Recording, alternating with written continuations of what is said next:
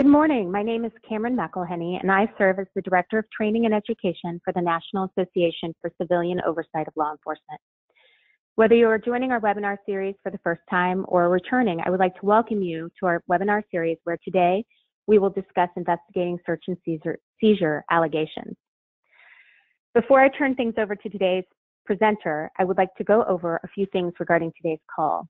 During the webinar, all attendees will be muted. But as soon as we begin, you will have the ability to type in any questions you might have for our presenter, Jennifer Jarrett. Following her presentation, your questions will be asked and answered as they have been received. During the webinar, you may also send any questions you might have for me as the webinar administrator in the same manner, and I will answer your questions as quickly as possible. At the conclusion of today's webinar, each of you will be given the opportunity to complete a brief survey on today's event. I ask that you please take a few moments to complete this survey as it will help us as we move forward with enhancing and expanding our webinar series. With our housekeeping duties out of the way, I would like to introduce you to today's presenter, Jennifer Jarrett. Ms. Jarrett is the Deputy Director of Training at the Civilian Complaint Review Board. Over her last 11 years with the agency, she has worked as an investigator and spent several years supervising dozens of investigators. Jennifer currently leads the new investigator training course and creates and leads continued and advanced trainings for the investigative staff. She was a co-presenter at the Evaluating Use of Force lecture at the 2017 NACOLE Annual Conference and is currently a member of the NACOLE Training Education and Standards Committee. Jennifer? Great. So first, I did want to say I have a little bit of a cough, so in case you hear that, I apologize in advance. So let's get right to it. Ultimately, when people are having encounters with the police and they talk about, I know my rights, they're usually referring to the Fourth Amendment in terms of what actions officers can take and what they think the law says. But there are actually many legal principles that are guiding the actions that police officers can take. So there are sources of law and rules guiding officers. In addition to the U.S. Constitution, there are also state constitutions, state statutes, which includes penal and criminal laws, courts, federal versus state decisions by courts interpreting constitutions, statutes, and other court decisions, what we commonly refer to as case law. And then police department administrative trials as well, and police department operating procedures or patrol guides. And keep in mind that the U.S. Supreme Court is the highest court in the United States, but federal rules usually set the floor for rules or people's rights, not the ceiling. So it's the minimum standard. States can have higher standards than what the federal guidelines set. And so ultimately, when we are talking about the Fourth Amendment, which is search and seizure laws, we think about it, it's concerned about government intrusion on people's liberty.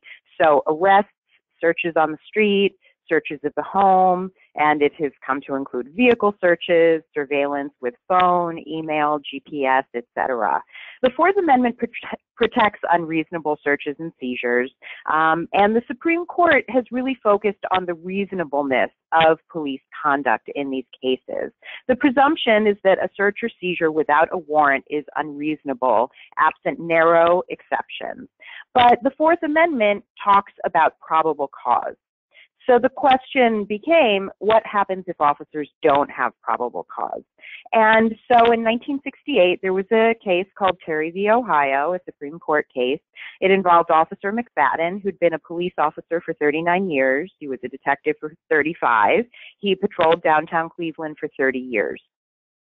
One afternoon, he observed two men who, quote, didn't look right. He saw them casing a store along with another man, and they were pacing back and pausing to stare in the store window, and he feared that they may have a gun. So he approached the three individuals, asked for their names. He frisked three men by patting down the outside of their clothing, and he eventually removed the overcoat of Terry and found a gun. So the question in that case for the Supreme Court is it always unreasonable for a policeman to seize a person and subject him to a limited search for weapons where there is no probable cause for arrest? And the answer was no. And actually, whenever an officer stops an individual and restrains his freedom to walk away, he has seized the individual. But a brief seizure for criminal investigation or a stop can be justified on, quote, reasonable suspicion. So Terry is important because it sanctioned the practice of what we now call stop and frisk. The officers had reasonable suspicion based on experience that the petitioner and his companions were about to commit a daytime robbery, and his belief that the suspect was armed, dangerous, and posed a threat to him and to others justified the officers' stop and frisk of the petitioner in this case. But it was limited in time and scope, only inside the coat where he felt the bulge.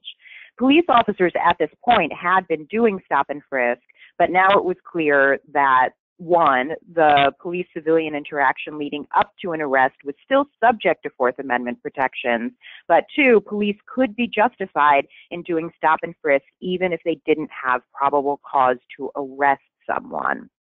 And ultimately, we do want the police to be able to investigate and inquire about criminal activity.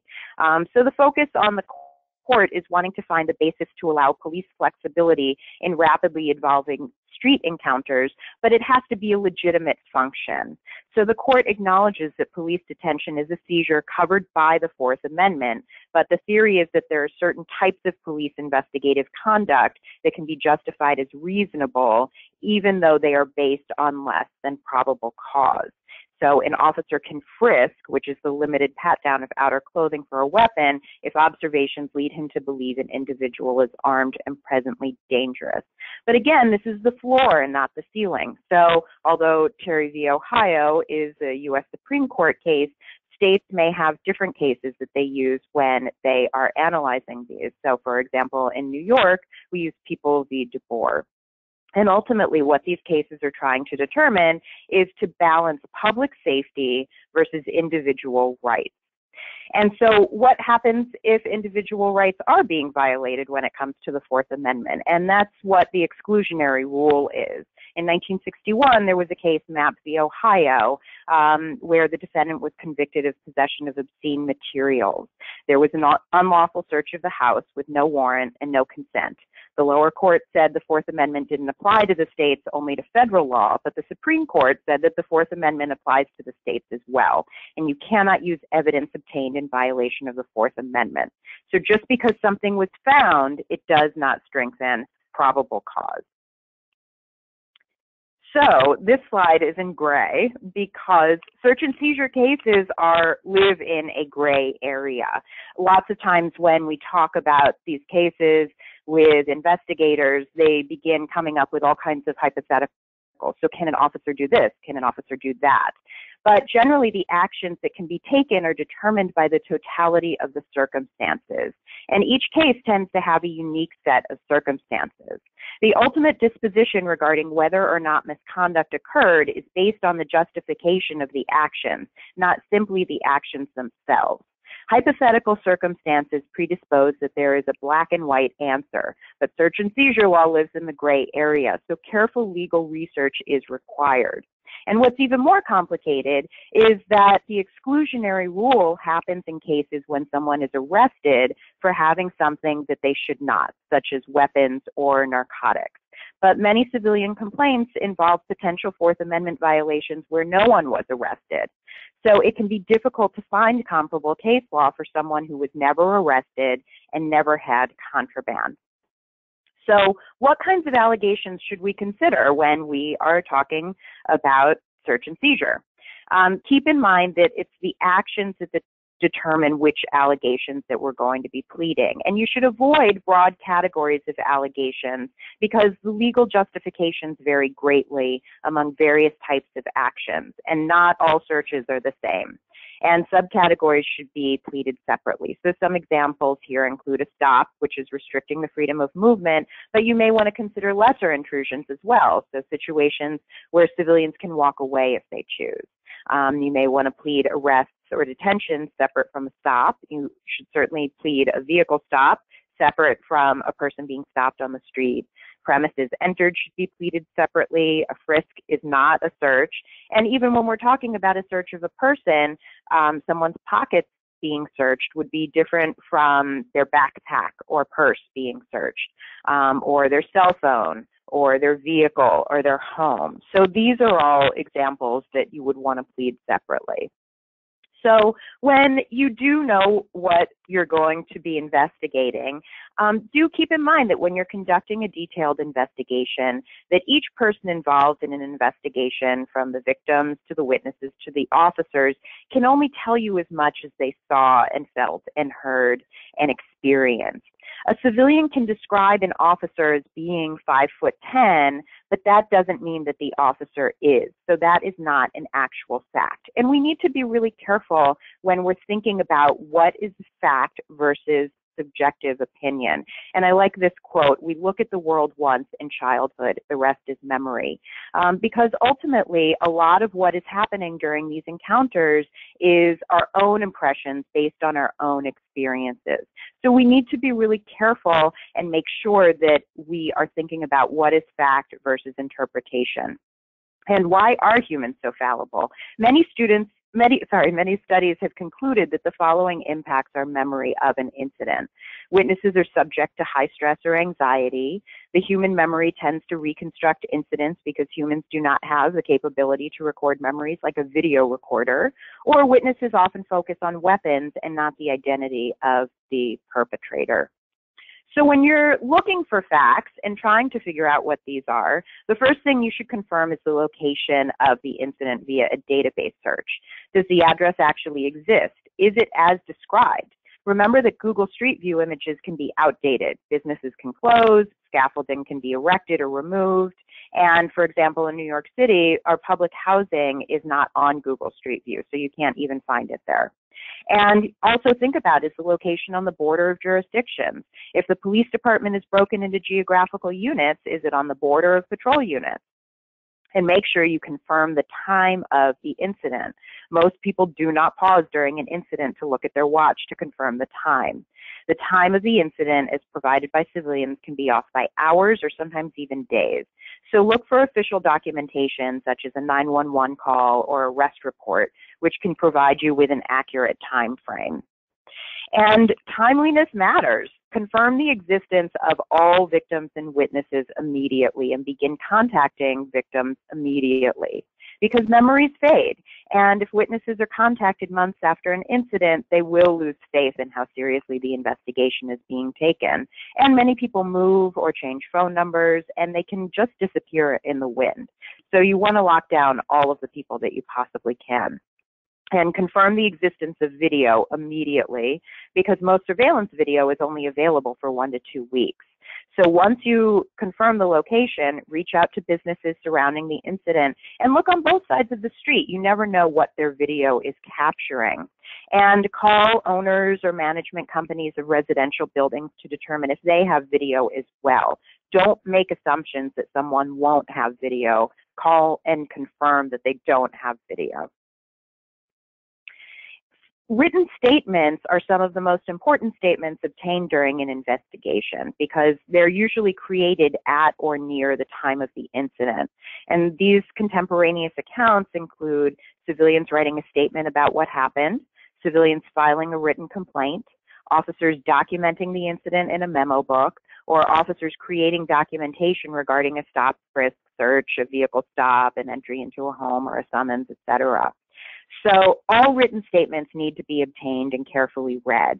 When conducting interviews, they should not conclude without first addressing any discrepancies between details in the written statement and details that were just provided during the interview. And keep in mind, when you're looking at video, video is not telling you the whole story. So keep in mind body camera versus personal video device versus surveillance footage versus human-guided surveillance all have different views. You have to consider who is behind the camera, why is the camera rolling at that moment, and who controls when the camera is on and where it's pointed. And what is outside the frame? What is not being captured? How far away is the action? Does the angle change perception? Body-worn cameras are often positioned at chest level, and so that can distort the perception of what's happening versus a surveillance video that's higher and capturing more of the scene. And what was happening before the video even began, and what happened after the video ended. Is the video capturing fluid movement or just snapshots every few seconds? And does the camera pan back and forth and miss some of the action every few seconds? Could the video have been digitally edited or manipulated at any point? How did you obtain this video? And also think about who saw the video. Could it influence any subsequent interviews? So when you are interviewing people, there are different interviewing goals. With civilians, our goal is to obtain the details of the actions, because this is where our allegations come from. But when we're interviewing officers, the details of justification for the actions is what leads to our disposition or outcome of the case. So this is a photo that I found. It's a stock image that I found on the internet that I use in training. And there's a lot going on in this moment. We want to think about the fact that officers may make bad stops, but it's not arbitrary. There's some reason, even if it doesn't amount to reasonable suspicion. So here we see a photo. On the left, there's a cutoff sign that says, "Welcome to the Mitchell Houses," which is public housing in New York City. The man on the left is a white male wearing sunglasses, has brown hair, a pink shirt, blue jeans. You can see in his front right pocket, there is an oblong bulge, and in his rear pocket, he has what looks like a wallet. And officers need to know what is a common innocuous object versus a weapon. But the officer is patting him on the inside of his left pants leg, and I don't see a bulge there. So these are all important details to think about. The male on the right, it's hard to tell from this angle, looks a little bit taller than the male on the left. He's a black male wearing a black t-shirt, black shorts. It looks like he has a baseball glove attached to his waistband. You cannot see where the officer's hand is, so you can't even see if the officer is touching him, but certainly it appears that the officer is reaching towards his waistband. And this is just a 1-second shot of this entire incident. And so all of these details are really important. If there's a 911 call, if they're looking for someone, if there was a victim of a crime who gave a description of people, where people are being touched by officers, all of these things are really crucial to us. So there's a lot of detail that we have to get when we are interviewing people in these cases. But the first thing that we need to do is lock down the setting. If we don't have a detailed description of the setting and where each person is situated, we can't evaluate what is reasonable to see and hear. And so here we see 2 shots of the exact same door from a slightly different distance. So in the shot on the left, you see a silver SUV right in front of the building. And if you're sitting in that SUV, it would be somewhat reasonable for you to be able to see the walkway to the front door of that building. But then you see in the second photo that the sedan that's parked right behind that SUV wouldn't even be able to see most of the walkway, let alone be able to see the front door. And the difference of 1 car length is the difference between being able to see action and not being able to see action. And so this can be really crucial in terms of what officers are able to see when they're making observations. So we really need to be careful about obtaining this information. And what I always tell investigators is, can you make a movie of the incident when you finish your interview? And not an artistic rendering, but a moment-by-moment recreation of everything that happened. And so you really cannot make assumptions. This is a screenshot that's pretty much outside of my office building. It's Church Street at Park Place in New York City. And so if someone tells you that something happened at Church Street and Park Place, you really could be talking about any number of spots that are visible in this shot or not even visible around the corner. And so I tell investigators, if you're walking outside of our office, would you be able to see something happening at Church Street and Park Place? And it depends. We can't really answer that question because incidents rarely happen at the corner. So which street were the people on? Was it the north, the south, the east, the west? How close to the corner was it? Because all of these things really make a difference about what could be seen or heard or experienced. So it's important to set the scene before asking about the interaction and ask questions that help you evaluate the ability of the witnesses to observe the incident. Keep in mind distance, obstruction, lighting, distractions, etc. And have a civilian draw a map or diagram and sign and date it, which becomes a statement in itself. If you are using an image from Google Street View, make sure that you're describing everything for the record you are recording in the interview, because ultimately if the transcript just has someone saying, we started at this house here and then went that way, it's meaningless. So make sure that you're saying, you know, we were standing in front of this yellow house on this image, and then we moved towards the red brick house. And also keep in mind that what is there is as important as what is not there. So make sure that both things are being documented for the record. When, in terms of medical diagnoses, there's something called the pertinent negative. So for example, if the symptoms of chickenpox are high fever, fatigue, and rash, when diagnosing a patient, you cannot say the patient has a high fever and fatigue to determine the diagnosis. You have to specify high fever, fatigue, and no rash. If you don't say no rash, it leaves open the possibility that there is a rash. And it's the same thing when we're doing these interviews. If there are no street lights, we need to say there are no street lights.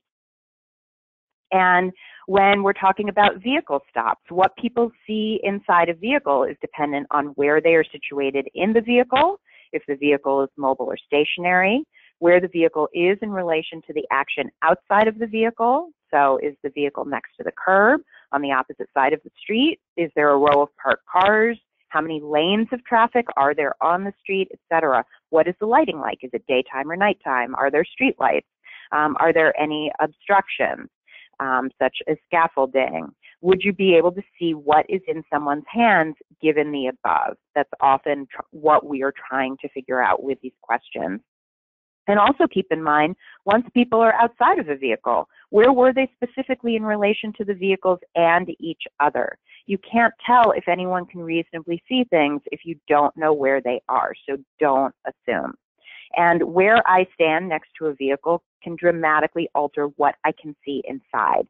So if I am a police officer approaching a vehicle, if I'm standing next to the bumper, what I can see inside the vehicle is very different from what I can see if I'm standing next to the back passenger door versus if I'm standing next to the driver's side door. And in this, when you're inside of a home as well, we have to be really careful about what facts we are gathering. If someone says to you, I was sitting on the sofa in the living room and there was a knock on the door, my sister answered it and only opened the door a little bit, and then officers forced their way in, we still have a lot of questions that we have to ask here. The first is, how big is the living room? And where is the sofa in the living room? And where is the living room relative to the door? Can you see the door from the sofa? We really can't assume any of these things. Oftentimes what happens is people will tell us all of the facts that they have sort of gathered themselves and present them to us, not trying to be misleading, trying to be helpful, but oftentimes we're making assumptions based on what they're telling us. So it's really important that we break things down. And this is how we determine the basis of knowledge, or how do you know that to be true? Because in this case, the sofa being a few feet away and directly across from the door with an unobstructed view is very different from the sofa being in a living room where the door is not even visible, and the sister told him later that she opened the door a little bit and the officers forced their way in. And also when people use terms like, my sister answered it, what exactly does that mean? Sometimes it seems silly to be asking about something that seems relatively clear, but did she say something or do something, or did someone else say or do something? If there was a conversation, how do you know that conversation took place? You're trying to determine if the civilian heard it or found out later from the sister or was just assuming.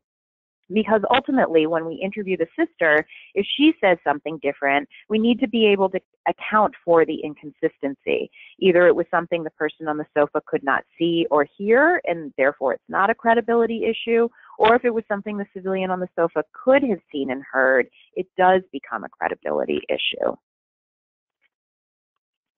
And so with the basis of knowledge, we're trying to figure out, do you know that to be true because you saw it? Or do you know that to be true because someone told you? And if that is the case, who told you? When were you told this? If you could hear but not see, how do you know how far the door was opened? If you did not find this out until you were at the station house, why did you make the arrest at the scene? Did you assume something did not happen because you did not hear anything about it, i.e. the absence of information, and again, that pertinent negative? So I didn't hear her say they could enter our apartment, so I'm assuming she did not give them consent. He didn't complain to me about pain to his face, so I'm assuming he was never punched.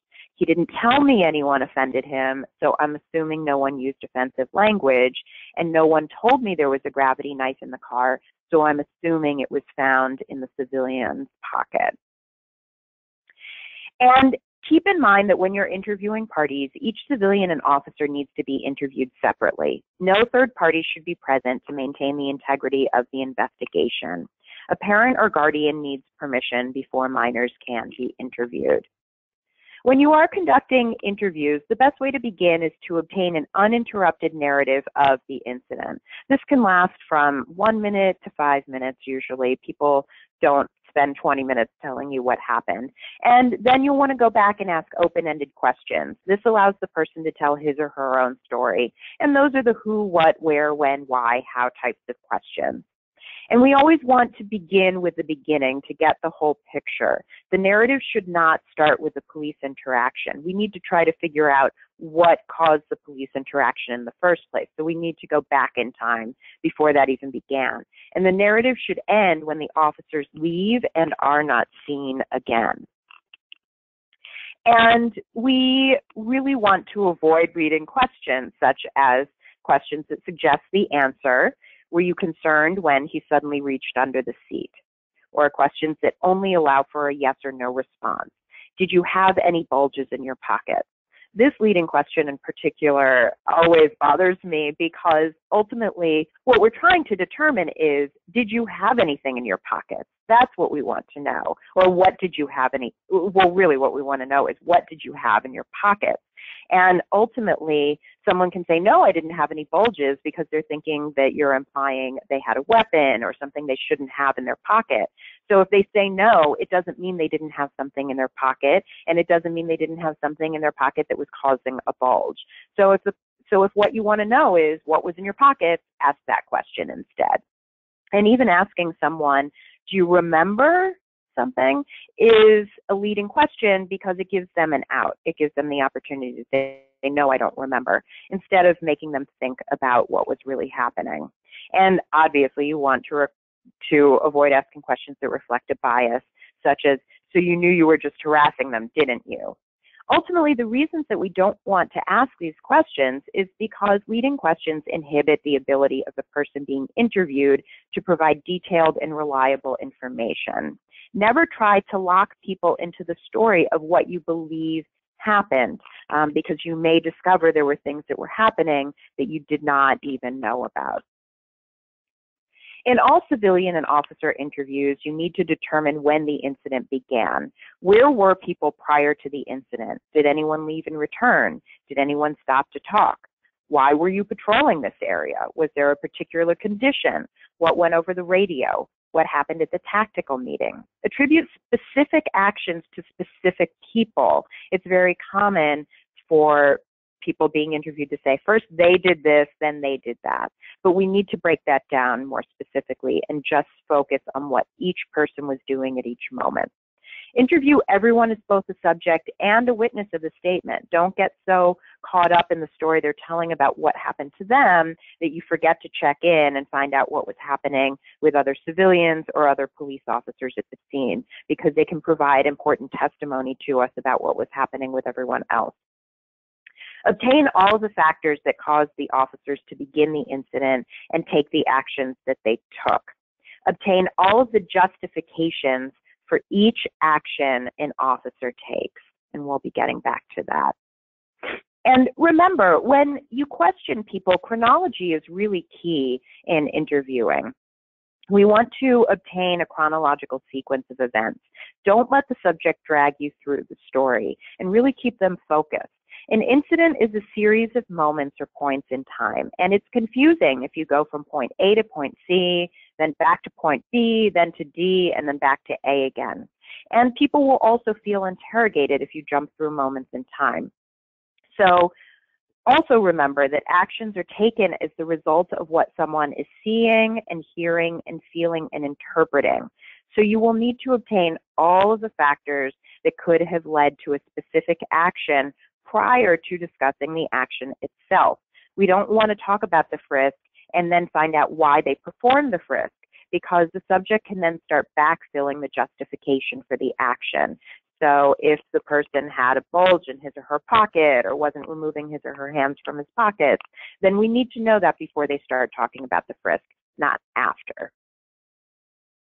Then what happened is probably my favorite interview question. For each point in time, begin with broad questions and then ask more detailed questions about only that point in time. So when you finish point A, begin point B by asking, then what happened, or what happened next. Don't make so many assumptions about what was happening that you are leading the discussion. Remember that as you ask about each portion of the incident, you want to check in and see if people have moved at all as well. And ultimately what can often happen when we're interviewing people is we make assumptions about when the action really began. So don't assume that when officers put on their lights and sirens, the civilian car immediately pulls over. Don't assume when the civilian car pulls over, the next moment is an officer speaking to the driver, etc. We really want to focus on asking what happened next or then what happened. It sounds a little bit crazy to say that when you're interviewing people in search and seizure cases, you should avoid using the words frisk and search, but you should, because ultimately there are distinct legal differences, and many times people don't understand what these differences are, and they'll use the terms in inaccurate ways. And so we need to make sure that we're using words that everyone can understand so we're all on the same page. So use the words pat down instead of frisk, use the word enter instead of search, and keep in mind what is in the pockets or the areas being frisked or searched. Just because a frisk of one pocket is justified, it doesn't mean that frisking all pockets could be justified. During vehicle stop interviews, use the word enter instead of search. Did the officer enter the vehicle? Through which door? What portion of his or her body? What did the officer do? Use touched or opened instead of search. Did he or she touch anything? Where? Did he or she open anything? Where? Just because a search of the driver's seat is justified, it doesn't mean that a search of all the seats could be justified. And keep in mind that when a civilian says something like, the officer searched my car with a flashlight, it doesn't necessarily mean that the officer even breached the plane of the vehicle. It could just be that the officer was shining their light into the car from outside. And when we're talking about incidents that happen inside of someone's home, again, use enter instead of search. Use look around or touch or open instead of the word search. And think about the difference between opening a closet and looking inside, and then taking out a shoebox and opening that. Because there are distinct legal differences between looking for a person and looking for evidence. And so we need to keep all of these differences in mind when we're asking our questions. And always keep in mind, if you're hearing something that sounds like innocuous behavior, make sure that you confront it and ask why such innocuous behavior seems troubling in this circumstance. So for example, if he was reaching towards the glove box when you approached the driver's side window, why did you assume he was reaching for a weapon instead of getting his registration and insurance? If you didn't see anything happening after Mr. Smith passed money to Mr. Jones, why did you assume it was a hand-to-hand transaction as opposed to Mr. Smith just giving money to Mr. Jones? And given the size and shape of the bulge you just described, what type of weapon did you think it was? Why? Why didn't you think it was a wallet or a cell phone, etc.? Think back to that photo that we saw a few slides ago of the man with the wallet in his back pocket. That an officer would need a really good explanation to say that the officer thought that was actually a weapon and what type of weapon it was, as opposed to a wallet. So we really want to confront innocuous behavior. And then ultimately, we do want to know what an officer's understanding of rules are, even if the officer, it turns out, maybe wasn't present for the entire incident. Ultimately, we can't ask officers hypothetical questions such as, well, if you had been there, would you have authorized this entry? But it's not a hypothetical question to ask an officer what his or her understanding of rules are. So for instance, what is your understanding of when officers can forcibly enter an apartment if they have an arrest warrant?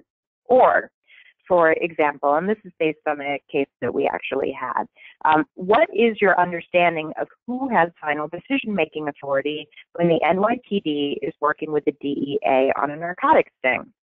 And the answer was, it can be complicated. It depends on who had the lead on the investigation. It's not a hypothetical question to then ask who did have the lead on the investigation for this incident. And regardless of what the response is, the DEA or the NYPD, then we can ask, so who had the final decision-making authority for this incident? And then the DEA or the NYPD, whatever the answer is. And then we always want to ask, according to what rule or patrol guide procedure? We can't just assume that officers always know exactly what the rules are, and we always have to prove it. So it's helpful for us if they tell us what the rule is, then we can go back to our desks, look up the rule, print it out, and use it in our analysis when we finish the investigation. Always keep in mind that when officers say, I feared for my safety, this statement is not sufficient by itself to justify any actions. We really need the officer to tell us what specific factors made him or her fear for his or her own safety. And as I had alluded to before, and I've mentioned a few times I think already, it's really important that we get the officer's justification for the actions that he or she took. We always have to ask them why they did what they did. It's not just a matter of what they did. But we also need to ask them when they give us their justification, is there anything else? Were there any other reasons? We can't assume that officers know what they have to provide to us. And so you need to ask enough questions to make sure you have obtained all of the justifications for the action that the officer took.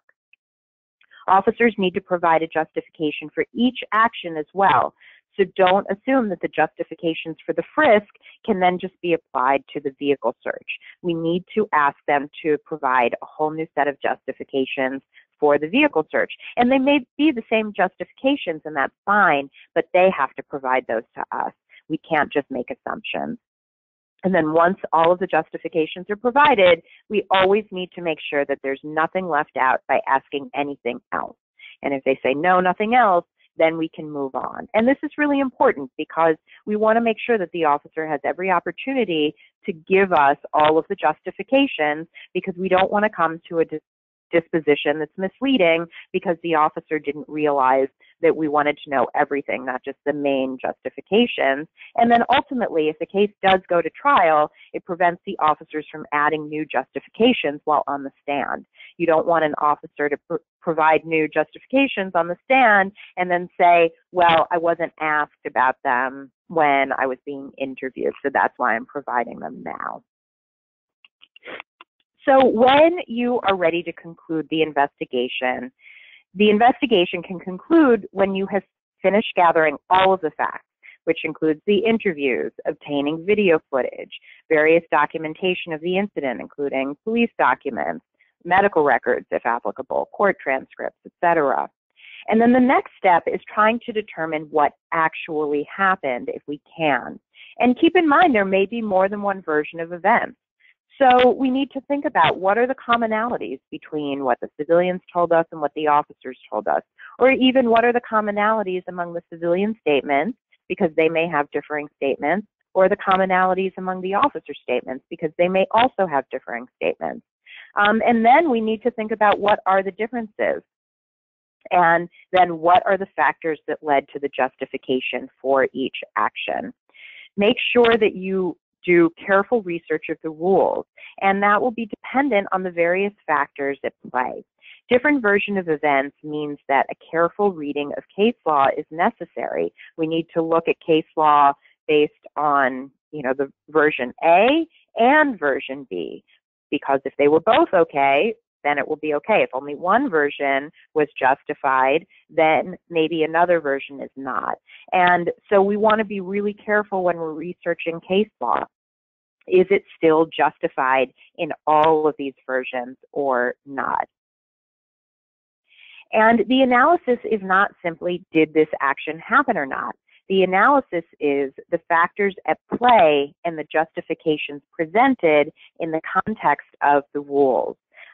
Many times you can have a case where everyone agrees that a frisk occurred, but the reasons the frisk occurred are differing. So consider your standard of proof. Is it a preponderance of the evidence, such as in civil trials? Is it clear and convincing evidence for civil trials, or is it beyond a reasonable doubt for criminal trials? And finally, keep in mind that given the complexities involved in interpreting what happened, it's generally helpful to have more than one person reviewing the investigation and the final analysis. Again, as I had talked about earlier, these cases really live in the gray area, and sometimes it can be difficult finding applicable case law, particularly when we have a case where someone was not arrested, and the case law that we're looking at involves people who were arrested. So it's really helpful to not just have the investigator looking at the case law, but having a supervisor maybe, and if you have an attorney on your staff, looking as well. So that way there can be a robust discussion about what really happened and whether the actions were justified. And keep in mind that subtle differences can end up being an important part of the outcome.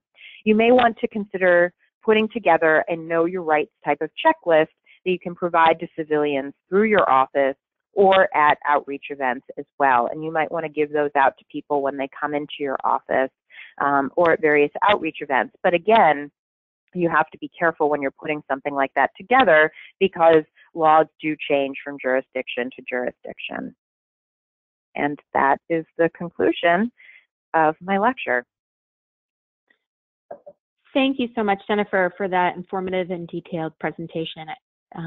I myself found it very helpful, and I feel that our attendees did it as well. We do have a few questions that people have already started to queue up. If you do have a question, please feel free to type it in, and we will answer them in the order that they are received. The first one is has to do with one of the first two slides that you showed. Okay. The slide listed sources of law as federal and state constitutions, state law, and they asked why not federal law as a clarifying question. Well, federal law is important too to consider, but ultimately the detailed actions of what officers can do in a specific jurisdiction is going to be, it will be more helpful to be looking at state law, because again, we want to think about the ceiling versus the floor. And so the sort of general type of legal guidelines may not be applicable to what you're talking about, because there may be more specific guidelines for your jurisdiction. So we want to be really careful. If you're looking at federal law, you also want to look at state law as well. Thank you. Our next question is, because the officers justifying the search often relies on their interpretation of the situation or feeling in addition to what was actually seen or heard, how do you weigh the feeling against the fact when completing an investigation and coming to a conclusion, particularly when you are asking for, quote, justification for each action? Right. Well, ultimately, when we're asking officers for justifications, it's then sort of up to them to provide facts versus just gut feelings. And ultimately, gut feeling alone is not enough, such as when I was talking about the slide that said, I feared for my safety. That alone is not enough of a justification. We really need to know, well, what was happening that made you fear for your safety? The person was taking a certain stance, and then the person put their hand in their pocket, and there had been a bulge in the pocket that was, a description that looked like the size of a knife. And so then I was concerned, and the civilian wouldn't take his or her hand out of the pocket, something like that. We really need them to provide a lot of details for us. And ultimately, if they provide a justification that has no real detail to it, then it means that it's not enough of a justification. They can't just say, I had a gut feeling. That's really not what any courts allow. And so ultimately, if they're just sort of providing justifications that are based on hunches and gut feelings, then it means that the actions were not going to be justified. And that's what you'll talk about when you're writing up the conclusion of your investigation, and that's how you're going to come to your disposition. Okay, thanks, Jennifer. Next, if case law says a particular search would have led to evidence being suppressed, does that mean the officer committed misconduct? Or is there a different standard for misconduct than there is for suppression? Can you speak about the difference?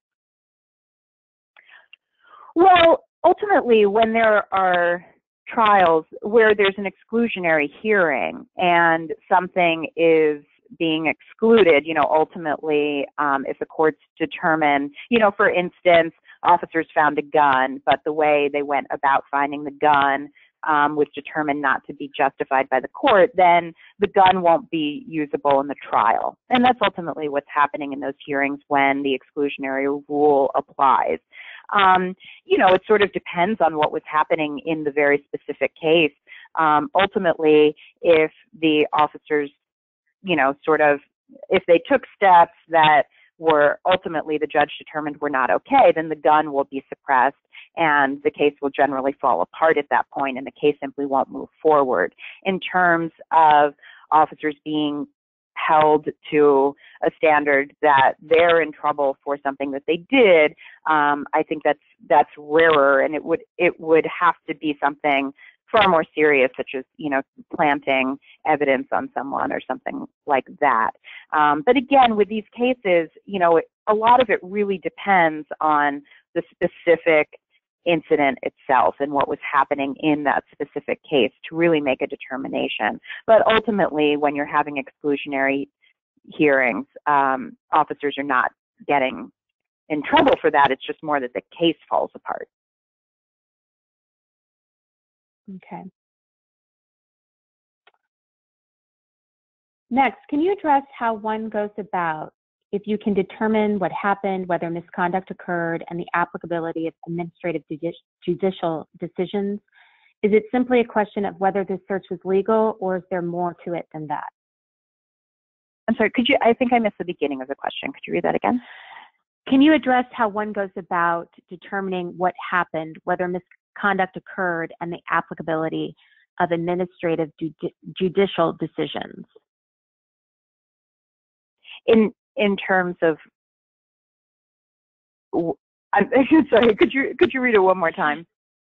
Yeah, and actually, why don't we move on to the next question, and the person who posed that question, if you could resend that. I think that there is a word or two missing in the question, and maybe they can resend that, and we'll move on to the next one until we hear back from them. Okay. Okay. Next one is, do you have any expertise on the time frame for accurate witness testimony? Is it more accurate if given less than 30 days from the initial incident? It's hard to sort of lay claim to something like that specifically.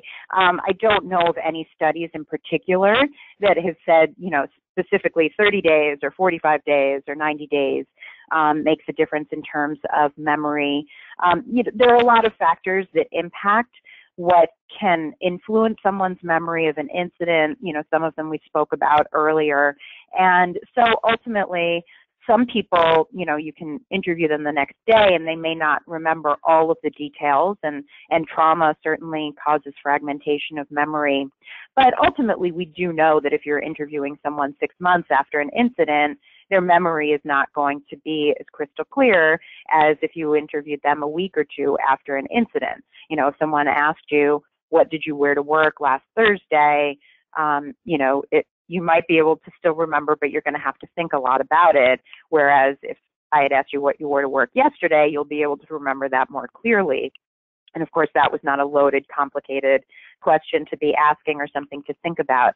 So ultimately, we just know from our own experiences that we can tend to forget details of things. So there is no specific guideline about, if you've reached a certain point in time, it's not worth contacting people. It's always worth contacting people to see what they can remember and tell you. But ultimately, if you are interviewing someone, months after an incident, we do have to keep in mind that they may not be able to remember the incident with as much detail as they would have at the beginning. So our goal is to try to interview people as quickly as possible.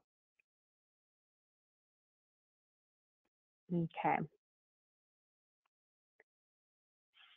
Speaking of the details, the next question is, can you address the importance in search and seizure cases of questioning civilians and officers regarding skin color, race, and appearance, such as clothing? Right. Well, as I talked about with that specific slide, we do need to, the slide with the photo of the two men who were, had their hands against the wall outside of the public housing building. There are a lot of factors that are really important in these cases. Sorry about that. And so we really do have to address a lot of detail. We do need to know what race people are. We do need to know what clothing they were wearing. And we need to know this, one, because if there was a description from a civilian who was a victim of a crime, then we need to know if, someone is described, that photo with the two men, if it was described as a 17-year-old white male who was 5'5", and a 15-year-old Hispanic male who was also 5'5", then those two men do not match that description, and they were both wearing gray T-shirts and jeans. Those two men would not have matched that description. So we do need to ask a lot of details about people's race, their height, their weight, their body type, and what they were wearing, because we need to know if they're going to match a description or not. And then ultimately what people are wearing too, we want to know what's in their pockets, what the clothing sort of looked like on their body as well, so we can determine if it could have possibly looked like there was a weapon in any of their pockets. Those are really the main things that we want to think about, because that's what officers are looking at. Does someone match a description, or do I have reason to believe that someone might have a weapon on them? That's what officers are usually concerned with, and so we need to rule those things in or out. And so we do have to ask a lot of detailed questions as civilians, and then we have to ask the same questions of officers as well. Great. So Jennifer, next we have a couple of questions that are somewhat similar. In the first one, if a court has made a determination that a search or seizure was not justified, should that finding be imported over into an administrative investigation, or should the investigator make an independent evaluation? Certainly, what the courts are deciding impacts what officers can and cannot do. So if a court decides on a Monday that officers were not justified in certain actions that they took, then absolutely we should be, up to date with what the courts are deciding. And this is why it can be really complicated in these cases, because the law is subtly changing all of the time. There can be different, judges can interpret things differently, or maybe there will be a fact pattern that ultimately they determine in that case it's different from the cases that had already been decided, that had sort of set up the guidelines for when a certain action is okay. But ultimately, that's what's happening, all the time in court. And so we do need to be really careful with the court law and the case law, but we also need to be careful and make sure that the patterns match the patterns of our case as well. And that's where it ends up getting very complicated, because there are so many unique factors at play in every case. It is rarely something sort of general.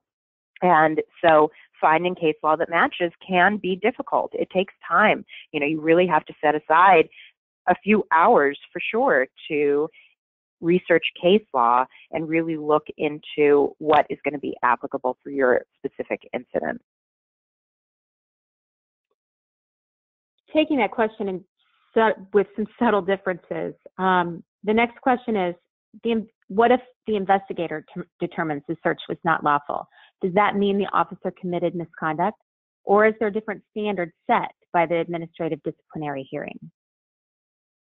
Well, ultimately, if an investigator can only determine that a search was not lawful if they have rules to back that up. So ultimately, if it's case law, if it's, the sort of patrol guide that the officers use and things like that, I mean, that's ultimately what the investigator's job is to determine, based on the rules that officers have to follow, based on the Fourth Amendment, based on state law, based on the patrol guide that they have to follow, were they acting properly? And so ultimately, the determination as to whether or not that occurred is based on those sources of law.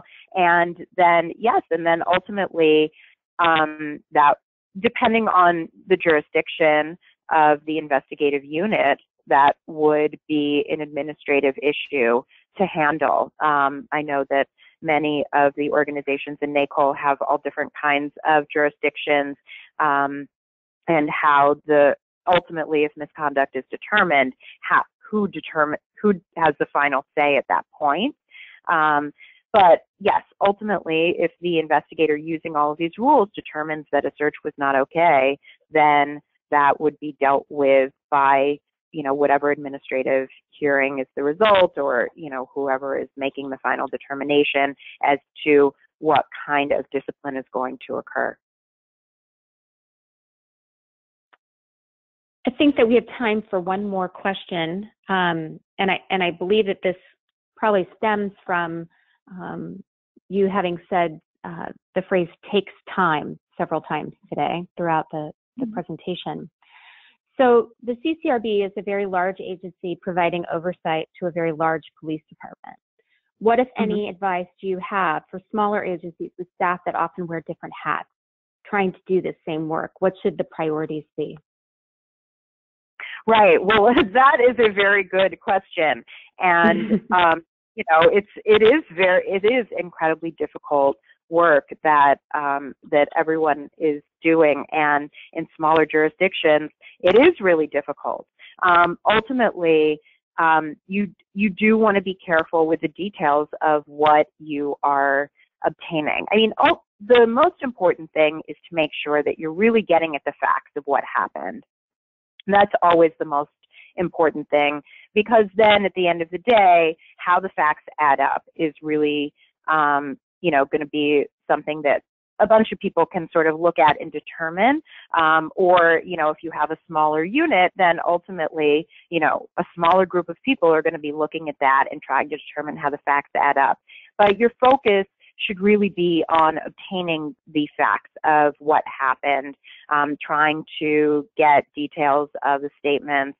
Obviously, things like being able to hunt for video if you have a really small staff is difficult. But if you can find video, it can often be incredibly helpful for the rest of your investigation. Unfortunately, I think sort of depending on the size of your staff is sort of going to depend on how you divvy up the responsibilities as well, and what you can reasonably accomplish given the size of your staff. But I do know that at the CCRB, we do have the luxury of having a larger staff where we are able to be really careful, but we also, we have 36,000 police officers who we are having to account for as well. So it is a lot of people that we are investigating. Well, with that, I want to thank you again, Jennifer, for joining us today and sharing this wonderful presentation with us. And I want to thank everyone who attended today's session, and in advance thank them for taking a moment to complete the online survey that will be sent to you as soon as the webinar concludes. We are also currently finalizing the next webinar in our 2018 series. which will take place on July 31st. Please stay tuned for additional details and registration information that will be posted to the NACOLE website in the next few weeks. In addition to the upcoming webinar, we have several other training events coming up on June 28th. We hope you will join us in Seattle, Washington for one of our regional training and networking events. And of course, registration is open for our 24th annual conference, which will be held in St. Petersburg, Florida, September 30th through October 4th. Additional information on these and future NACOLE training events can be found on our website, which is www.nacole.org/training. We once again thank you for joining us, and we look forward to having you at our next event.